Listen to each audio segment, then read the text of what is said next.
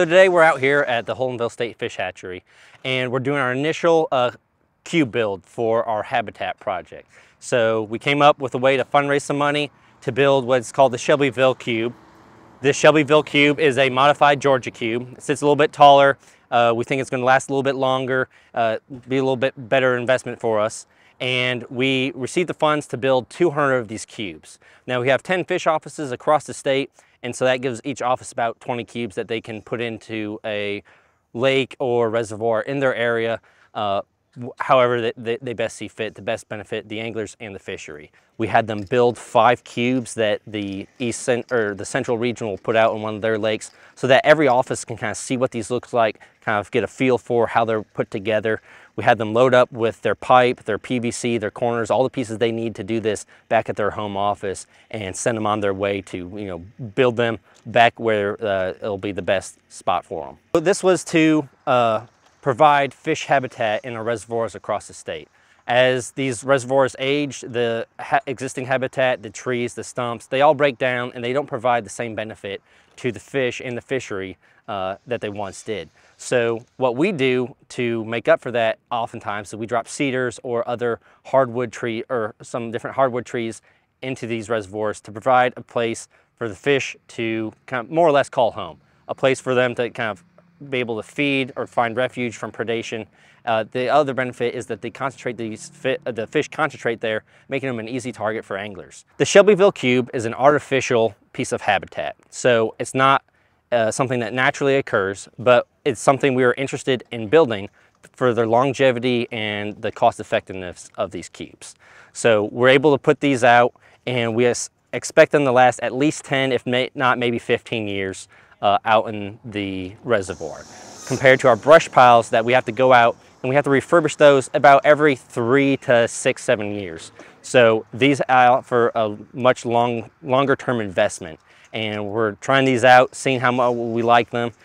Brush piles, cedar piles, there's something we're always going to do, but this is another tool in the toolbox that can better benefit the anglers. It's not going to get snagged on people's hooks as easy, and it's going to provide us some other benefits in terms of vertical habitat as well.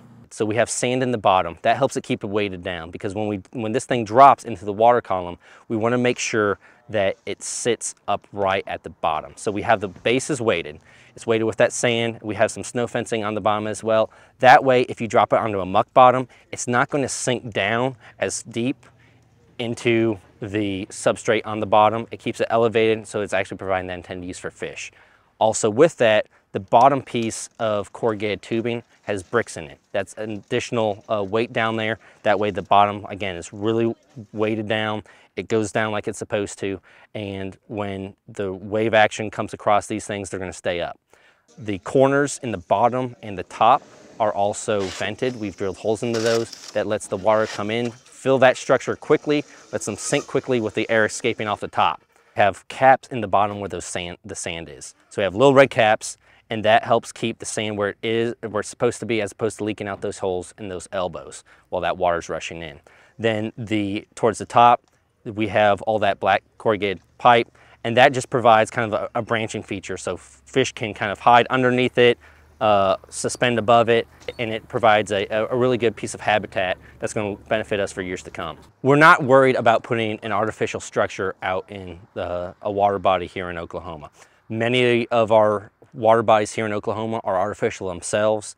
We've chosen materials that are durable and long-lasting, so that we don't have problems with littering or adding extra things to the lake. One of the other benefits of these Shelbyville cubes is their fisheries benefit.